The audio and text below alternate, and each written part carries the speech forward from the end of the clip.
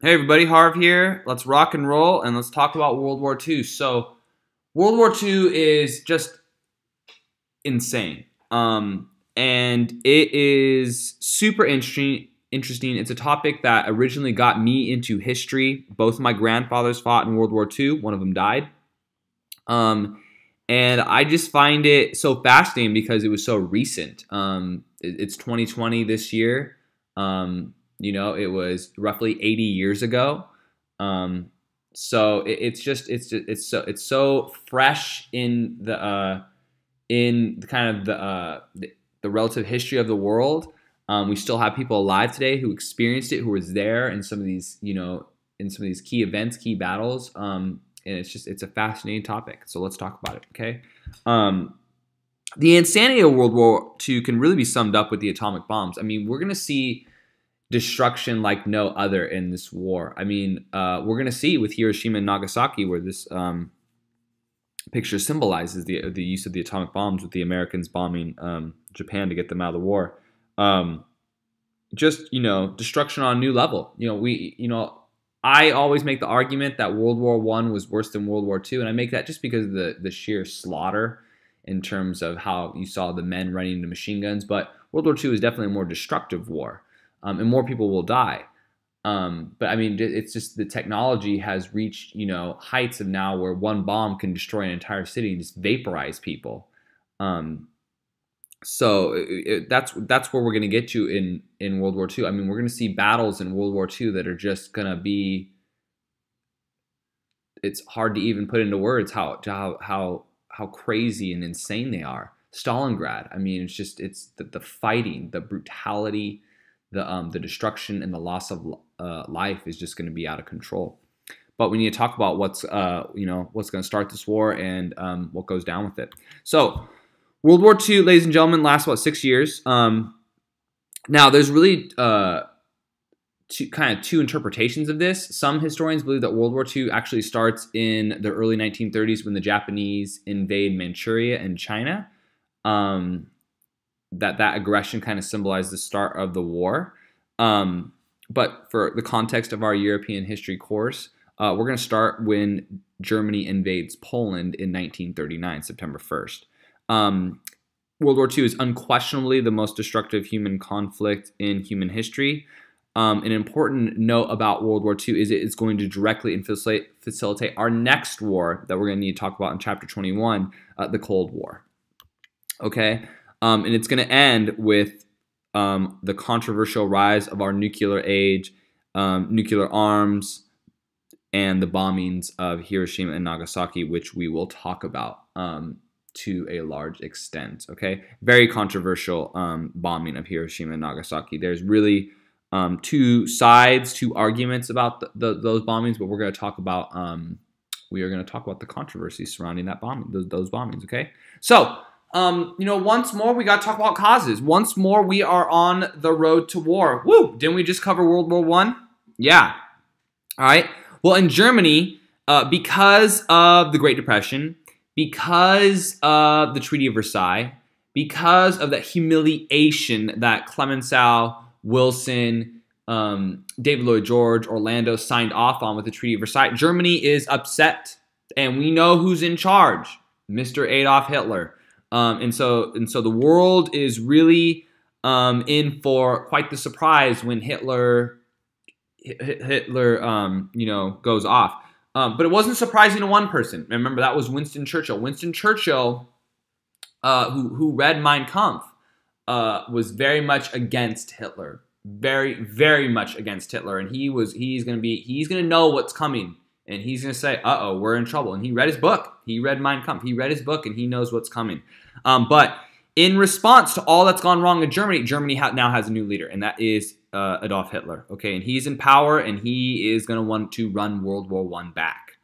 Okay, he is going to, be really at the epicenter of all this. He's really going to be the main aggressor.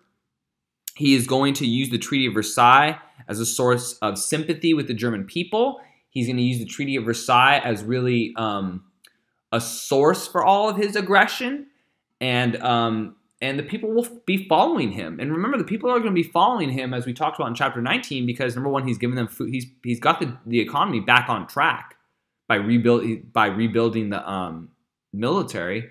People have jobs. People have food, paycheck. They're happy, and if they're happy, they're gonna put up with Hitler. Okay. But another key issue that we're going to be talking about is just the failure of so many collective agreements, peace talks, appeasement, the failure of people to deal with Hitler. And we'll talk about that. Okay?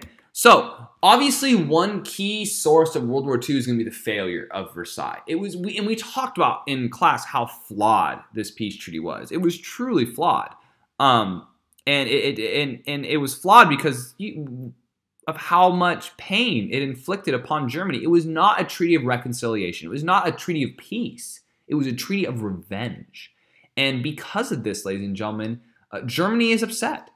Okay, Germany is very, very, very upset, and that's going to be obviously apparent with Hitler. Okay, the reparations, that war guilt clause, all right, it was flawed. It was a flawed treaty. Also, a big flaw within the Treaty of Versailles was the League of Nations, which was a part of that treaty. And a big flaw within the League of Nations is that there's not a lot of power behind it, in the form of the United States, who didn't join because of Henry Cabot Lodge and his dislike for Woodrow Wilson, but also that they never invited the USSR, and they didn't invite the USSR because they were afraid of the communists. Okay, little do France and Britain and some of these Western countries know that they're going to need the Soviet Union in World War II, big time. A lot of the heavy fighting is going to go on the Eastern Front. Okay, so just a failed peace treaty. We're going to see this Washington Naval Conference from 1921 to 1922. It's not going to stop a naval arms race between the West and Japan. It's going to it's really actually going to exacerbate problems. All right, there was this treaty, this 5-power treaty between the U.S., Britain, and Japan, which is going to create a 5-5-3 battleship ratio. But one of the big problems with this is that it's not going to take into account ships other than the battleship, mainly the aircraft carrier, which is going to be the new weapon used in World War II. Okay, the 5-power treaty, ladies and gentlemen, and one of the reasons why you're having these naval treaties, well, if we remember in World War I, a key reason of why World War I popped off was that naval arms race between Germany and Britain. Well, they're trying to prevent a naval arms race, but one of the problems is Japan just doesn't care. Japan's like, whatever. And they're also focusing on the wrong ships. Aircraft carriers are important. We're going to see battles in World War II, especially the Battle of Midway. There's going to be no ships won't even be close to one another, but there's going to be heavy fighting. It's because it's going to be all done with airplanes. Okay, and we're going to see the failure of some of these other agreements. The Locarno Pact, it was an agreement of European nations to resolve problems peacefully. Yeah, psych. Okay, the Kellogg-Briand Pact, all right, renouncing war. Yeah, psych. Okay, all these things are going to fail. Okay, all of them fail. All right. Now, let's talk about what Hitler wanted. A lot of people say, oh, Hitler, world conquest. No, that's not really. If you read Mein Kampf, okay, which Winston Churchill did, Winston Churchill knew exactly what Hitler wanted, okay? And he wasn't hiding what he wanted, okay? He wrote it in a book and published it. So he wasn't really, hiding behind what he wanted. And this really just shows you the silliness of a lot of the Western nations to take him at his word. There was no hiding his motivations. Now, he is going to, play people, okay? He's definitely going to play people into kind of getting what he wants, but Hitler always had the same motivations, all right? One of his primary motivations was to unify all German people in what he considered Germanic lands. And now that was up to debate, right? There's certain territory in Poland that Hitler considers Germanic, that Poland considers Polish, right? And that's where there's going to be some of the problem. Same thing in Czechoslovakia, Austria, right? So Hitler wanted to unite all the German people, okay? And what's important is one of the things that is important about Hitler is he wants to unite all people, including Austria, which is different, right? If you all remember Großdeutsch versus Kleindeutsch, right? Excluding Austria versus including Austria, you should know that term, okay? Know the difference between those two terms, all right? Remember, Otto von Bismarck did not want to include Austria. Hitler does want to include Austria, so that's a difference between the two. All right. Another thing that Hitler wanted was called Lebensraum. All right, and he wanted to have some extra room to live. And what he wanted was what in this Lebensraum is he wanted territory in the east, and he wanted to take it from Russia. Russia, Slavic, he considered them an inferior people, and well, Hitler considered a lot of people inferior to him. He was very racist, right? Very anti-Semitic. Okay, so he wanted to clear the east out of what he considered inferior people and give territory to what he considered superior people, the Aryan race, and his own people. Okay, the German people. All right, and he wanted land from Ukraine and Poland. All right, now we're going to see one of the first things that Hitler does that represents a failure of the League of Nations. He's going to start to rearm. Remember, Germany wasn't allowed to have an army. Well, Hitler's going to say, psych. And in 1933, he's going to withdraw from the League of Nations. He's going to try to be cool with Poland, all right? But we all know that he doesn't want to be cool with Poland. If you read Mein Kampf, Winston Churchill's looking at that like, okay, yeah, non-aggression pact, really, all right? And by 1935, we're going to see Hitler formally renounce a disarmament of the Treaty of Versailles, and he's going to soon rebuild the army. And Hitler's doing this for two purposes. One, to rebuild the economy and gain support for the people, but two, get ready for war. Hitler is ready for World War II, ladies and gentlemen. He's getting ready for it 4 years in advance. And that's one of the reasons why he's going to be so successful. He's going to get a head start on everybody. He is getting ready for this, all right, from the get-go. And it is just unbelievable how the Allied powers aren't on this. Winston Churchill is. He knows what's going on. Winston Churchill read his book.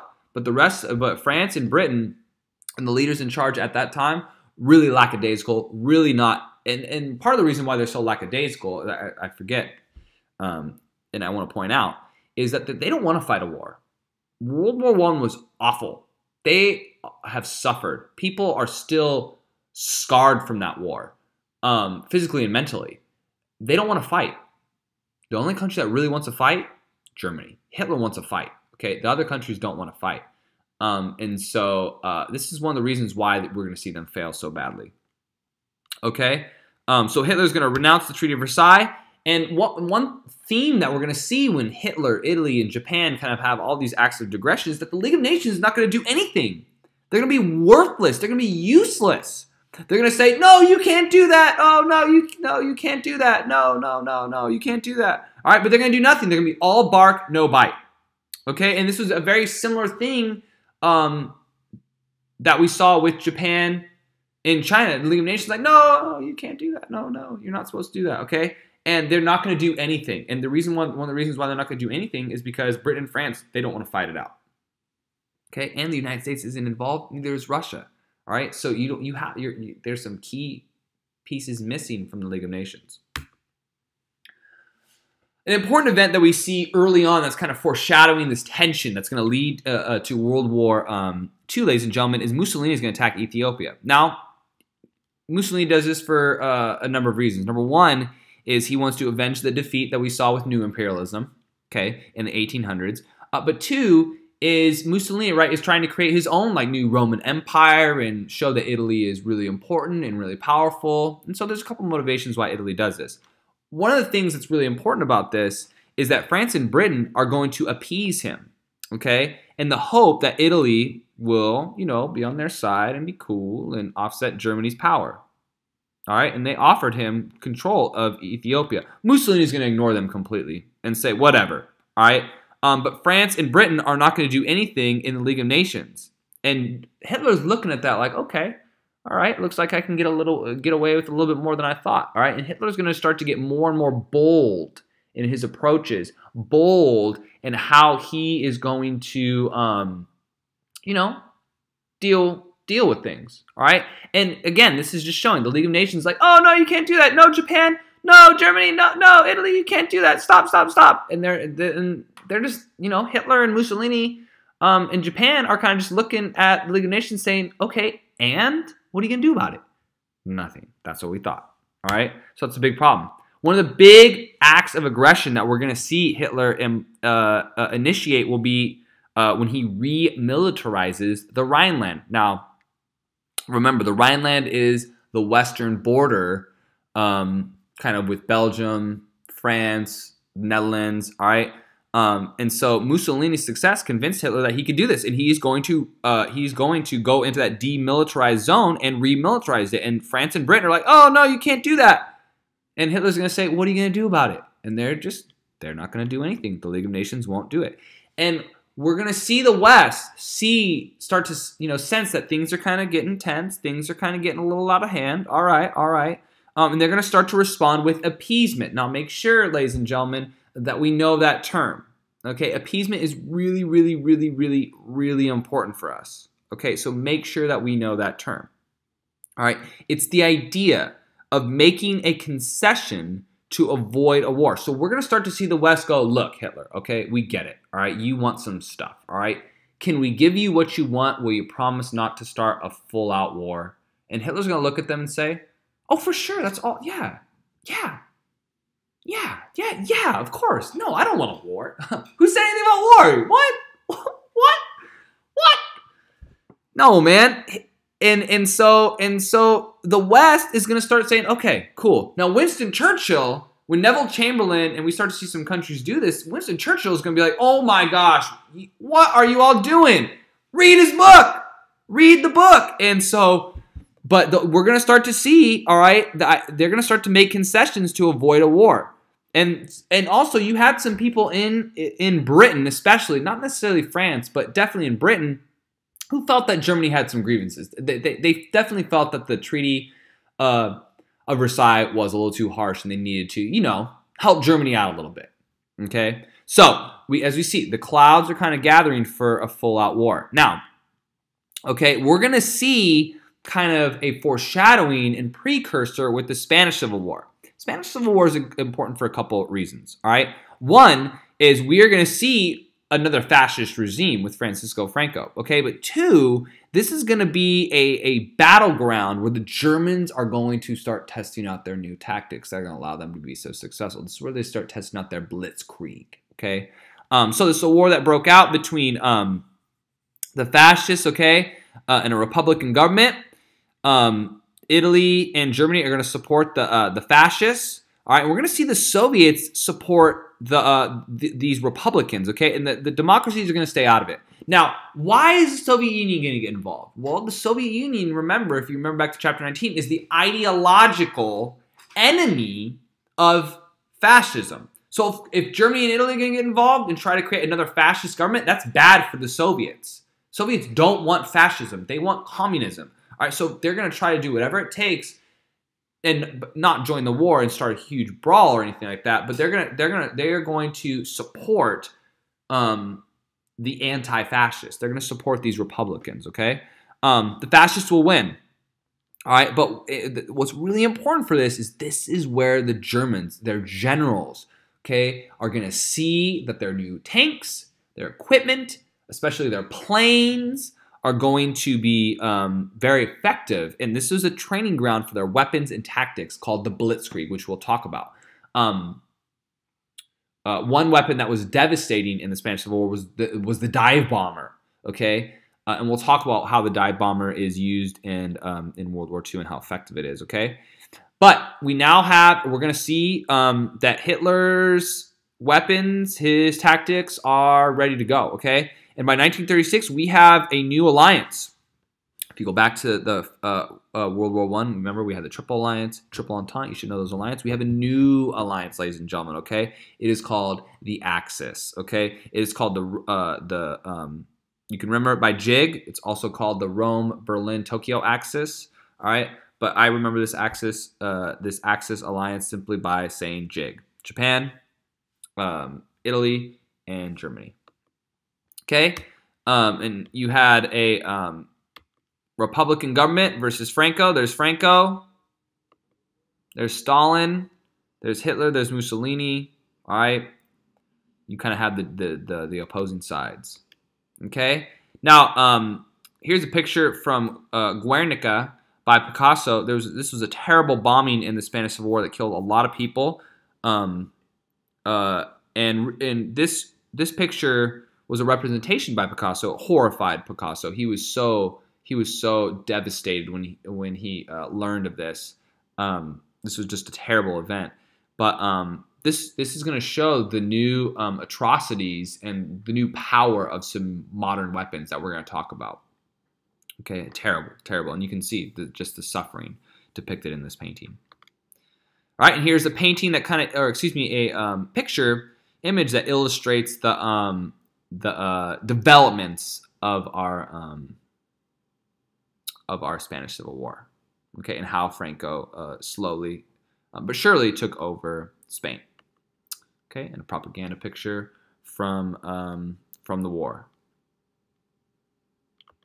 Okay, now, man, about a year before the war breaks out, we are going to see some serious moves be made. Number one is Hitler is going to take Austria, and we are going to see that union of Germany and Austria, which they are going to call in the late 1930s Anschluss, but we know there's another term for it. Go back in your notes and look for that, ladies and gentlemen. Remember, there's a couple terms that we should know: Klein-Deutsch versus Grossdeutsch. I want you to look at which one this is, okay? But we see Hitler, in contrast with Otto von Bismarck, he is going to combine Germany and Austria.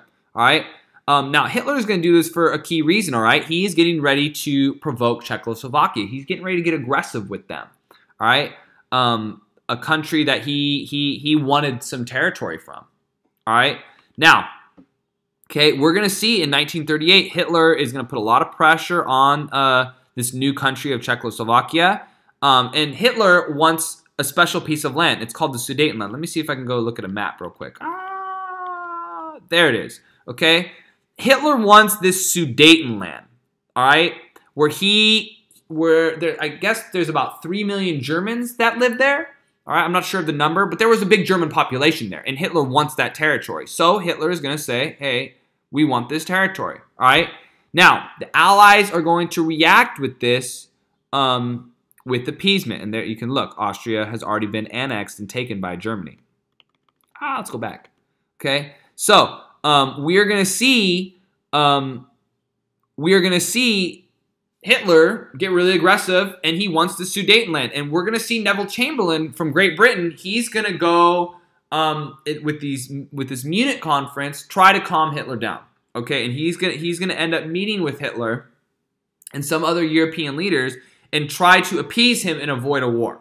Okay, and he's going to give Hitler what he wants, with the promise, okay, Hitler, you pinky promise not to start World War II. You pinky promise. Hitler's going to be like, yeah, for sure, I got this. Yes, of course, man. Absolutely. I'm a man of my word. And Winston Churchill's in Parliament going, I read his book. No, he's not. You can't negotiate with him. No. But Neville Chamberlain is going to be like, all right, I believe you. And he's going to give up Czechoslovakia. Many historians believe that if Neville Chamberlain had been firm and backed up Czechoslovakia and said, no, you may not have this, that World War II, that World War II would not have been as devastating as it had. That with a strong Czechoslovakia and Poland, Britain and France, that Germany would have been outnumbered and that war would have been much different. But Neville Chamberlain, he is going to give up Czechoslovakia, and eventually we're going to see Hitler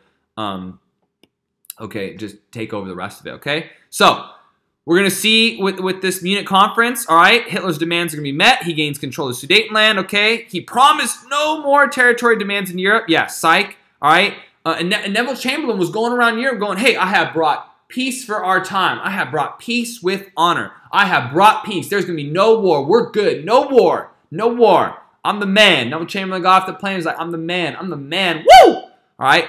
No. Not the case, all right? Winston Churchill was looking at him like, you are a clown, bro. All right, straight up. And this is going to be the failure of appeasement. Hitler's just going to take the rest of Czechoslovakia. He's just going to end up taking it without a fight, without having to fire a bullet. Okay? All right? Without having to fight a whole-on war. All right? And that just illustrates the failure of appeasement. And here's a picture of Neville Chamberlain getting off the plane, waving around the agreement. I'm the man. Woo! Not the case, okay? And here's some pictures from the Munich Pact. All right, and it's crazy to look at these pictures. I mean, there's Hitler right there saying, I got you. Checkmate. All right, I don't know what Mussolini's looking at, but Hitler's looking at the camera. But Hitler was focused, driven. He knew exactly what he wanted. And a lot of people knew exactly what Hitler wanted because he wrote it in his book. Mein Kampf. All right? So, Hitler gets the Sudetenland. He's going to eventually just control the rest of Czechoslovakia. He's already got Austria. Next up, he wants Poland. All right? Why does Germany want Poland? Well, first off, you have Germany separated into two different countries. Here's Eastern Prussia and the rest of Germany. Also, Hitler considers Poland to be German territory. If we go back in our history, look in the 1700s, the partitions of Poland. There were 3 partitions of Poland. Remember, Austria, Prussia, Russia. They divided up Poland between themselves. So for the last couple hundred years, Poland has belonged to Germany. And Hitler firmly believes that that is German territory. He also believes that the people living in those territories are inferior. So he's going to get aggressive with Poland. Okay, another picture from the Munich conference. Okay, so Hitler's going to take the rest of Czechoslovakia, all right? And by spring of 1939, he's going to start getting aggressive with Poland. And what he wants is Danzig. Okay, I'll go show you right here. He wants Danzig. Okay, he wants to be able to connect Eastern Prussia, all right, with the rest of Germany. Now, Poland doesn't want to give that up because that's their only waterway. Otherwise, they'll be a landlocked country. So Poland does not want to give that up at all, all right? But Hitler considers that German territory, all right? By about March, Chamberlain is going to realize that I can't negotiate with Hitler. Winston Churchill was right. You can't negotiate with the tiger, all right? You can't negotiate with him, all right? And so we are going to see Churchill declare that France and Britain are going to guarantee Polish independence. You can't invade them. Well, before Hitler starts his war, he's got one last thing to do. One last country to make sure that that if he's fighting, if he's going to get in a fight with France and Britain, he's got to make sure that the Soviets are cool, okay? And we know that the Soviets and Hitler, the fascists, are ideological enemies, but they do have a commonality. Both of them want Poland. They consider that some part of their territory. All right, we know that Russia was part of those partitions of Poland. So Hitler's going to say, "Yo, Stalin, I got a deal for you. All right, you get part of Poland, I get part of Poland. Cool? All right, cool. If we look at the map, all right, Hitler's going to give him this eastern part right here. Hitler's going to take the west. All right, they're going to divide it up. All right, so we're going to see them sign a pact. Hitler's going to invade. A couple days later, Britain and France are going to have to fulfill their guarantee, and the war is on. All right, let's talk about this Nazi-Soviet pact real quickly. Okay, it was by Hitler and our other leader that we talked about, Joseph Stalin. Okay. They didn't trust each other, but they did it, okay, because they didn't necessarily want to fight each other. Hitler doesn't want a two-front war that he had in that we saw in World War I. He's not ready to fight the Soviets just yet. Let him deal with Britain, let him deal with France, and then he'll deal with the Soviets, okay? But Stalin obviously didn't know that Hitler was getting ready to attack him. Stalin just didn't want a war in general, but he wanted to make an agreement with Hitler. He was also scared of Hitler. Okay, Germany. He knew what was going on with that military. He was nervous about Hitler. Okay, intimidated. Here are some political cartoons talking about this very unlikely agreement. All right, not a lot of trust between the two, but they're friends. All right, right here, Poland going, oh no, that's not good. Okay, but eventually we know that Hitler is going to stab him in the back. All right. So let's sum up our causes of the war. Our failure of the Treaty of Versailles, okay? That's going to help facilitate the Great Depression and help facilitate our fascist leaders. The failure of appeasement of Neville Chamberlain and the failure of these collective agreements. The failure of the League of Nations. Those naval treaties, okay? The Locarno Pact, the Kellogg-Briand Pact. But another key cause, ladies and gentlemen, okay, is the militarism of fascism. Hitler wanted a fight. Okay, and he was going to bring that fight to Europe, whether they wanted it or not. Okay, let's stop here, ladies and gentlemen, for today. Thank you so much. Have a wonderful rest of the day.